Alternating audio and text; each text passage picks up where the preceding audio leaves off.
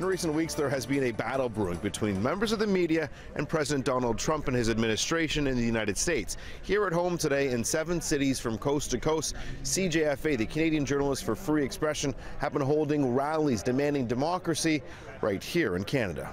Journalism must be free if we're to have democracy. We have a free expression deficit in this country, and Canadians are simply taking these freedoms too much for granted.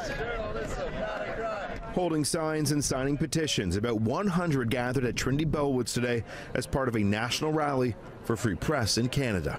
Right now we have a reporter, Ben Maku, who's on trial, who is facing jail time for simply doing his job because he has refused to turn his notes over to the RCMP, and it is very likely that he could wind up in prison as a result of that, and that's in Canada. Under Trudeau, the RCMP wants to set a precedent whereby any journalist who speaks to any member of organized crime, any member of a suspected terrorist organization, they will be compelled to turn over their notes to the RCMP, effectively making journalism a branch of law enforcement. And if those sources dry up, Canada loses something that is key to our national security, which is the type of information that journalists can gather. The right to speak for what is right. Today's rally also standing with Canada's Parliamentary Press Gallery, who is pushing back against a plan to have new reporters fingerprinted and screened by the RCMP before they can receive their credentials in Ottawa. What threat is there? When has a member of the press gallery ever posed a threat to the government outside of maybe breaking an embarrassing story?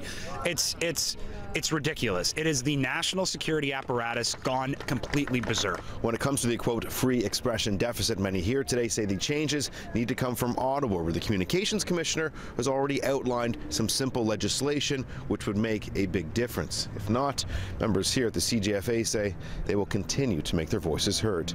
At Trinity Bellwoods, Adrian Gabriel, City News.